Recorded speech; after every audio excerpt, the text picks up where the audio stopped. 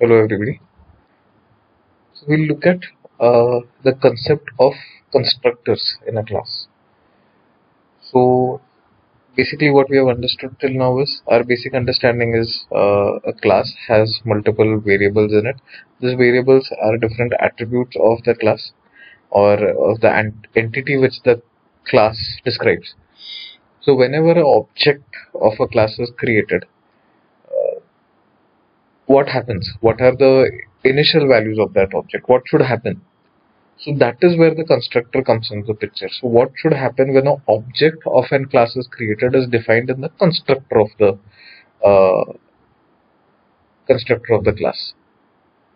Okay, let's look at a very simple case where we have defined a class called line, and to completely define a line, all you need is the length of the line. So that is what we have here. Uh, a real number which defines the length,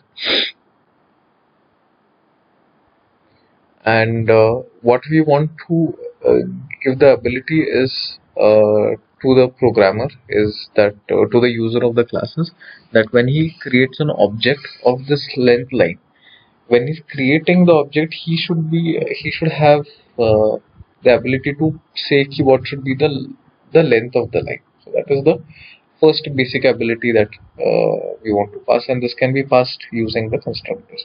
So first, let's just we'll come back to the syntax, but think of it this way, that a constructor's function name is same as the class's function name. So this is a fixed rule.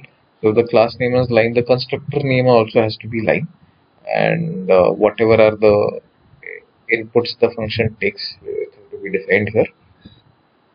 The definition of the constructor is written as the class colon colon the function name as usual. So here in this case, the class name and the constructor name are the function name is the same. So it is line colon colon line and double and length. And here what we are doing is we are assigning the input length to the length of this object. Okay, so this is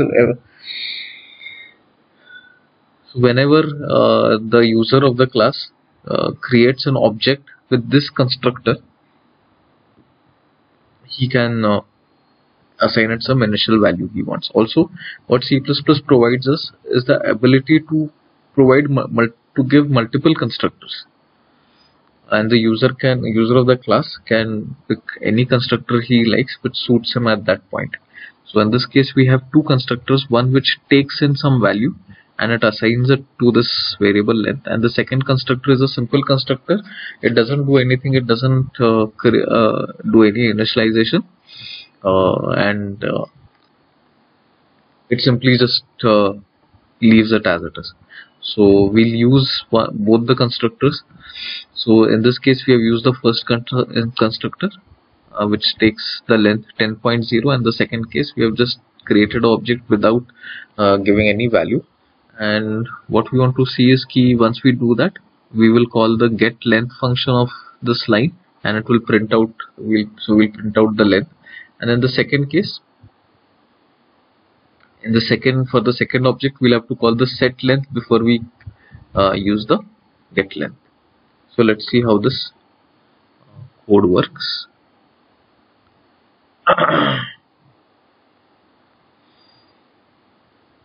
So another thing we had done was we had placed a cout message here. So every time the object of a class is created, the constructor of the class gets called, and every time the constructor of the class gets called, it prints out this message saying an object is created. So that is another way of from the debug messages we can see when an object is created. So here this is the when line is created, object is created, length equal to 10, and the second case object is being created but not initialized because we use the simple constructor in this case. And then the length of the line, first case it is 10, and the second case we had to do set length and then get length. Okay. Thank you.